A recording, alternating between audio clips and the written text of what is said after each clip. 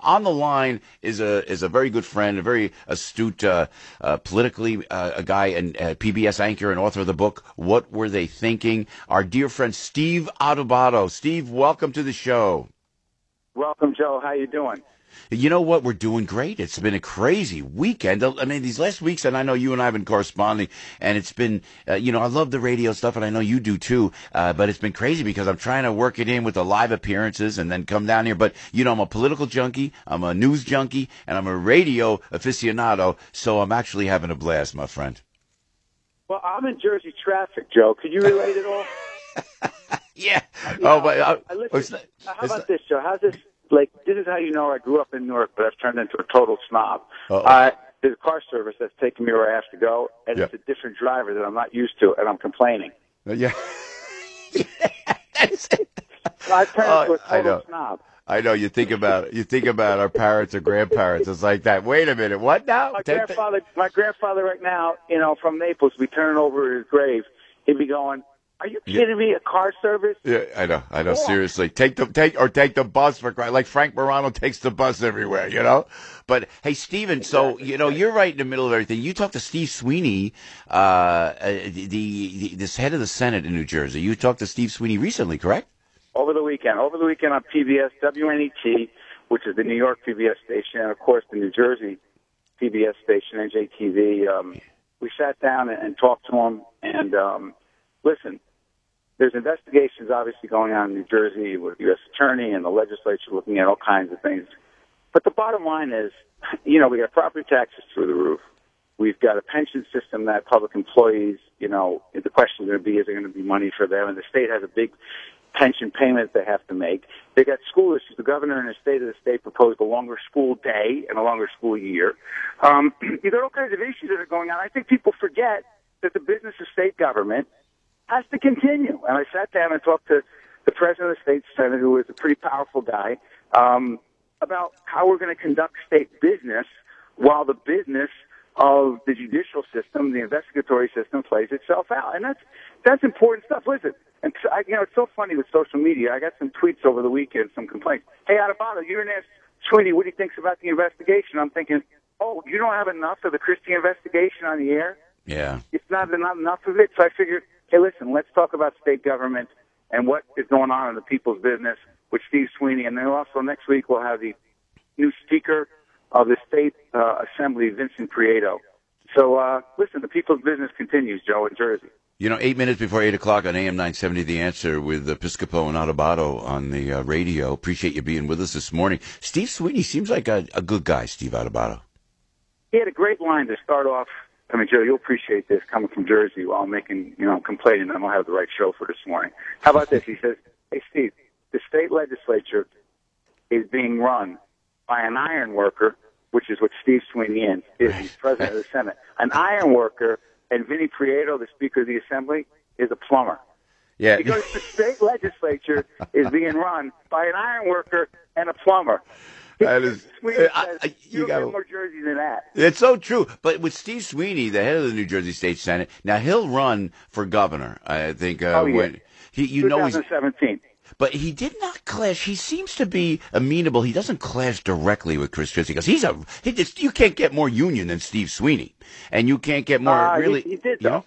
I got to say, listen. Sorry for interrupting, Joe. He was together with Christie on the pension reform because even though Sweeney, he could tell you, he's told a great story that your audience will appreciate. Because Sweeney's been a union guy his whole life as an iron worker.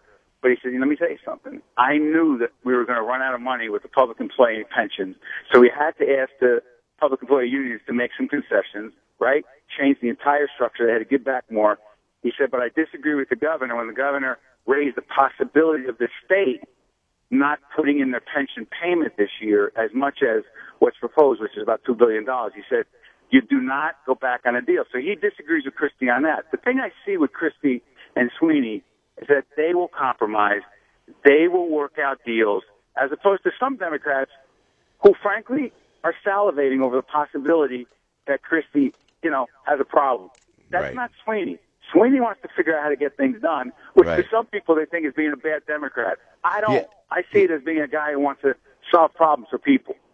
Well, I know, and you guys, the Adubato family has been so front and center in politics in Newark, and certainly in the North Ward of Newark, and you guys, I love the way you talk with Governor Christie. Matter of fact, he'll never come on this show, but I have a feeling he will talk to you, Steve Adubato. Can you get not to right now, Joe? No, I'm telling you, man. You guys, there you are. The Adubato family, in the North Ward of Newark. All the Italians are so proud what you do with the North Ward Center, with the children, what your mom and dad have done, magic with these kids. And then you were in office yourself, and you are the Jersey guy. When it comes to politics, you're the guy. You know the governor's going to talk to you, Steve Adubato. Come on, do the interview and come on. Chris Christie's going to sit down with Steve Adubato. Listen, I've had some great interviews with the governor. There have been times that it's been pretty tense between us, but then other times, listen, last time I sat down with him was February 2013. It was a few months after Hurricane Sandy. We had a great, intimate conversation, but very powerful and very personal. But it was a different time.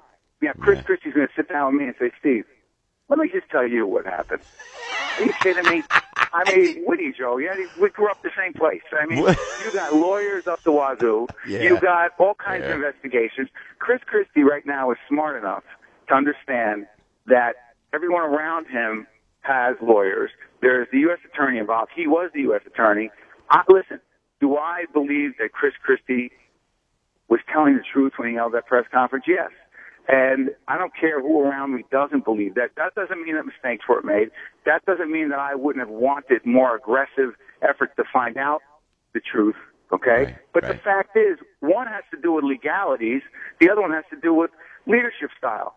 And by the way, the governor is going to admit at some point that he could have and should have done things differently. That doesn't mean that has anything to do with criminality. That's my view. Yeah, Steve Adubato on the line, PBS anchor, author of the book, What Were They Thinking? And I heard you just killed it at the AM970, The Answer, the breakfast they had with Mike Gallagher. And I swear to God, Steve, I talk to you like a buddy, if I may, if our listeners don't mind, because we're at a sales meeting and we're all having fun at this radio station, taking it very seriously, and I'm taking it very seriously. You were quoted at the sales meeting. You know what Steve Adubato said? He said, and he told me. A bad salesman when I'm getting quoted.